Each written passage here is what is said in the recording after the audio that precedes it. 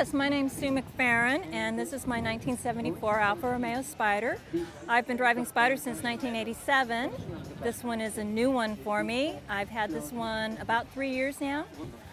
I think that they are just a very attractive car, a lot of fun to drive. It's different and unique. Sold me. I've been coming to this show for so many years. This show is just incredible. It's a collection of all Italian cars mostly, or sometimes other cars that have Italian styling.